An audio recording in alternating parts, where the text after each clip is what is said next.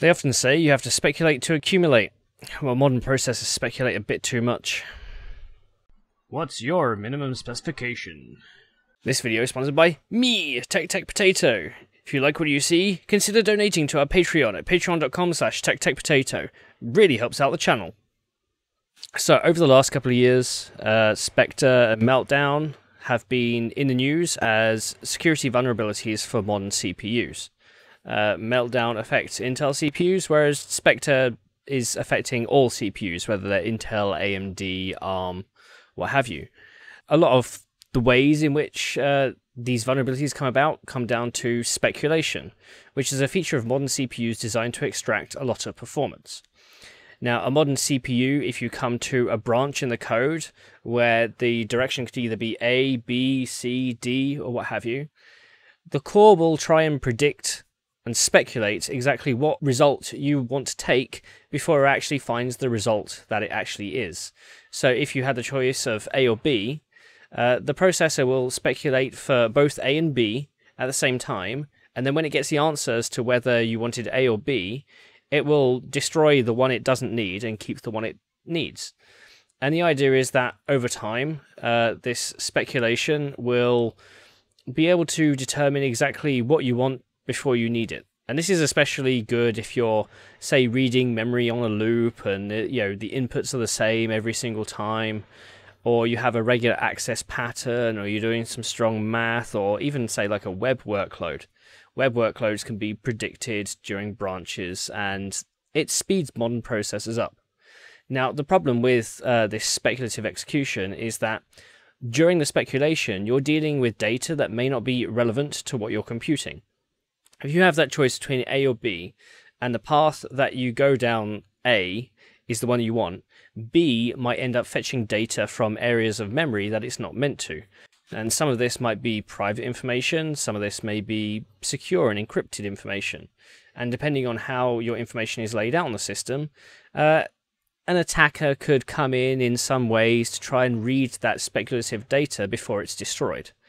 And this is essentially what Spectre's been all about these past couple of years. Lots of different variants, and they all do things slightly different ways. But speculation, despite the big performance increases, has really been neutered due to these security vulnerabilities. And this week, we have a new security vulnerability that's present on AMD Zen 3 processors.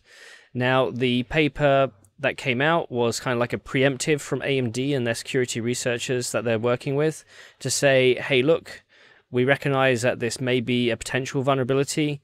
We haven't seen code that exploits it yet, but here's what it is. Here's the kind of thing that it does, but we, in general, don't recommend you disable it because we don't think it's a suitable enough attack vector. But it still exists, and it still has the potential to be exploited. What AMD didn't answer in this paper is the extent to which it could be exploited, for criminal activity, say. So Zen 3 has this new predictive store forwarding feature called PSF for short, and it does store to load forwarding, and it's a predictive element in that feature set. When you're taking in data from memory in a loop and you're running through a regular instruction set, the PSF will predict what memory address you want to access next. And over time, it learns the nature of how you're accessing memory and brings in, a prediction during that store-to-load forwarding. And this is essentially where the vulnerability lies. AMD has identified two ways in which this could handle bad data. The first is if the addresses that you're reading become irregular. So say you have an offset in your address loop reading, and that offset is multiplied by an integer, and suddenly that integer changes either through the thread itself doing it or through a different thread accessing that memory point if it's insecure, then that will cause the PSF to mis-speculate into erroneous data, which could leak personal data. The second way that this could be exploited is through memory aliasing. This is where you have memory aligning with 64-bit byte boundaries.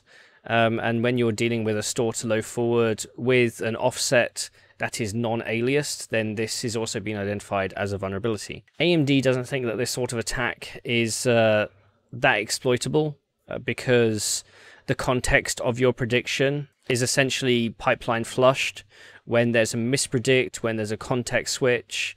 And by context switch, it means there are a number of registers in the system that determine, what thread you are, what state the processor is in, what memory you're accessing. And if any one of those little variables change, then it completely destroys that predictive stack, essentially. The way that this can attack can only occur in the same thread. So if you can't have another thread come in and attack something that's already running, you have to use a thread that's currently in use. Now, you might think that sounds a bit stupid, but if you've ever designed code and you've kind of double-checked it to work like a simple function in a web app, then that web app is running in the same thread as your code. So you could use that code to violate what the web thread is actually doing. There is another limitation, and that's the store to load has to occur reasonably close to each other. AMD says that the only way to really exploit this feature is that you kind of have to do that in-thread attack, but then you also have to train the PSF to predict wrong. And that's kind of the way to extract user data out of this. This is why AMD doesn't think it's that much of a security issue, even though in the document they've actually suggested ways to disable the PSF feature. They say common users won't need to, and they'll still be able to enjoy the benefits of the performance the feature brings.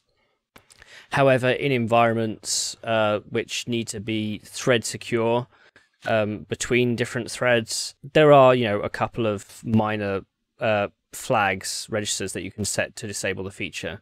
Phoronix has already done some testing with this feature enabled and disabled, and they're seeing 0.5% performance difference between the two, so it's negligible at best. And really, this fix is mainly for confidential computing, cloud service providers, hyperscalers, that sort of thing. So common users don't need to worry. But if you are a sysadmin for one of the bigger companies, or even some of the smaller cloud companies, this might be worth looking into. I'll put a link to the paper in the description below.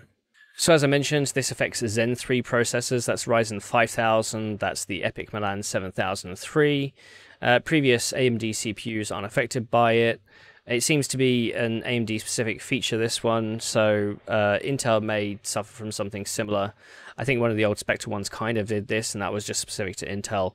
So this is kind of like the AMD version. It's good that AMD is going ahead of the game and telling everybody about it. Responsible security disclosure is always a good thing.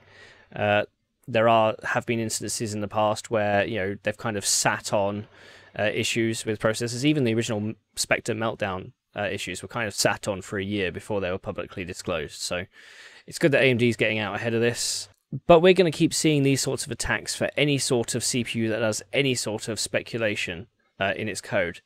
If you put an if in your code, this is where it's going to go. If you're going to do a loop that accesses a memory address and the memory address increments every loop, this is what PSF was for. And this is the sort of thing that could be exploited. What do you think? Are CPU engineers doing too many tricks that affect the security of processors these days?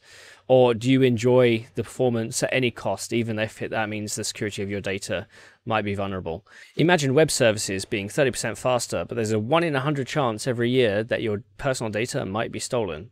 Then that's like 10 years, 20 years of hardship potentially. So definitely good that we know these things. There has to be a fine balance, obviously, between security and performance. And I think we'll get there, but these speculative side channel attacks, they're not going away anytime soon. If you like this video, don't forget to give it a thumbs up or leave a comment down below if you didn't like it. Tell me what you didn't like about it. Please give a subscribe, please give a follow. You can follow me on Twitter @Cutress. And yeah, what's your minimum specification? I want speed, but I do want security as well.